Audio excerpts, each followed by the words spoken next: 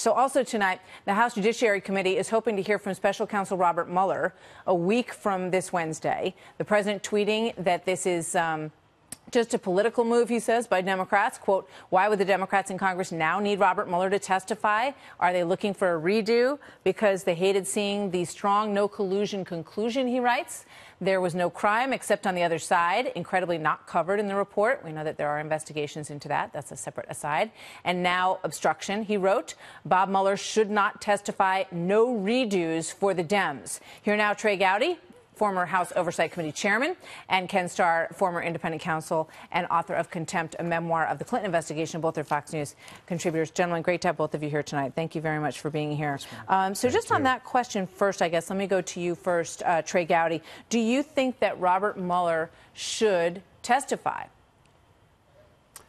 Well, it's going to be hard. He's not going to have a lot to say because DOJ policy does not allow him to discuss derogatory information against an uncharged person. So what the Democrats want is for him to painstakingly go through all of the information he had that led to obstruction or that they think leads to obstruction. And the conclusion is he didn't indict him. So DOJ policy doesn't allow that conversation. I'm not sure what else he can talk about. So you're saying the unredacted information would be the one thing that they don't already have because everything else is already in the report, correct? So there's not much he could add to that.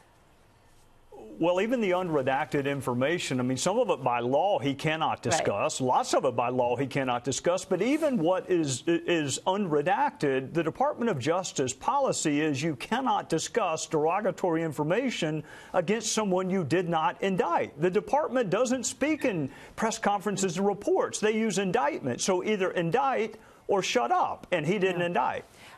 You know, I think one of the things that they would probably love to ask Robert Mueller, Ken Starr, is, you know, about his decision not to indict and whether or not it was completely separate from the issue of whether or not you can indict a sitting president.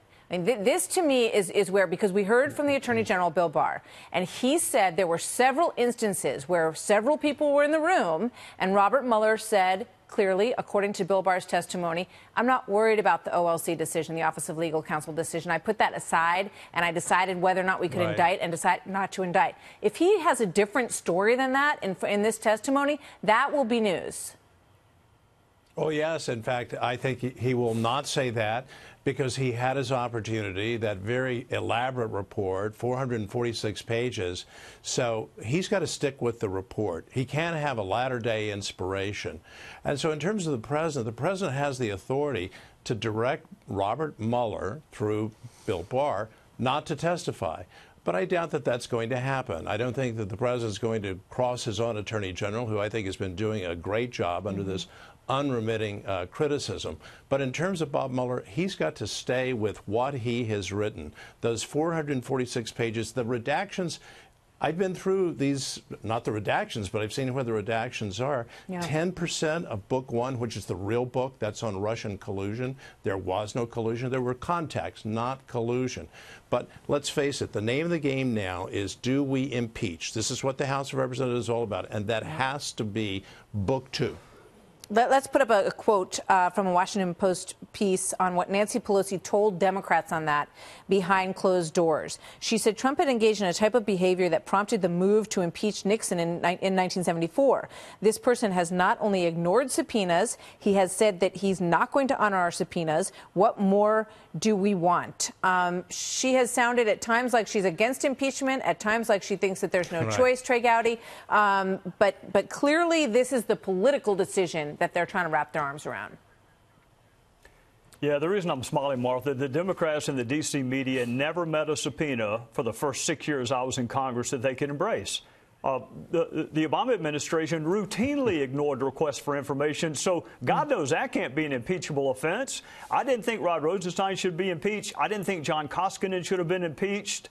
It is the political death penalty. So you need to be very careful when you use or how you authorize the use of what is tantamount to the political death penalty. Yeah. They're not going to succeed. The jury's not going to go along. This is about fundraising and placating your base.